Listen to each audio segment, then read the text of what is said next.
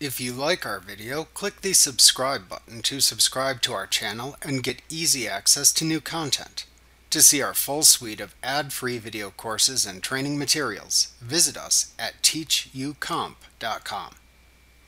Customer types in QuickBooks Online Plus let you classify customers for reporting purposes. Note that each customer can only be categorized to one customer type. To create customer types, hover over the Sales or Invoicing command in the navigation bar, and then select Customers from the side menu that appears to open the Customers page.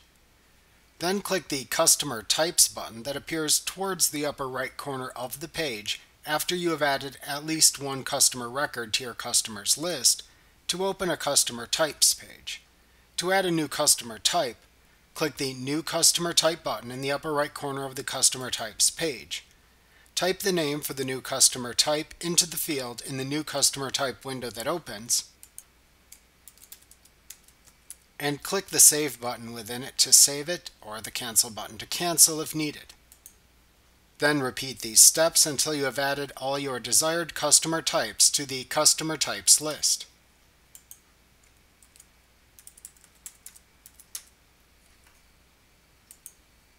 The actions available from the Action column in the Customer Types list include Edit to change a customer type's name and Make Inactive to inactivate it.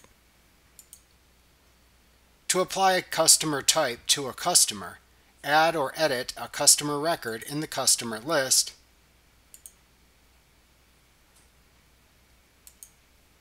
click the Additional Info tab at the bottom of the Customer Information window that appears, select the desired customer type from the Customer Type drop-down, and then click the Save button in the lower right corner of the window.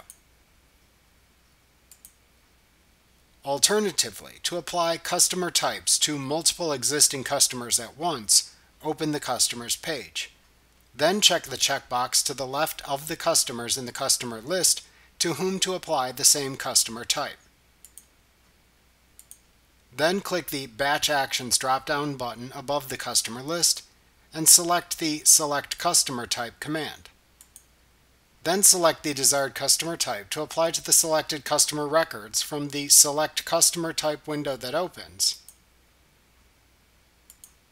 and click the Apply button in the window to apply it. Remember to click the subscribe button to see more of our videos. Get ad-free courses at teachucomp.com.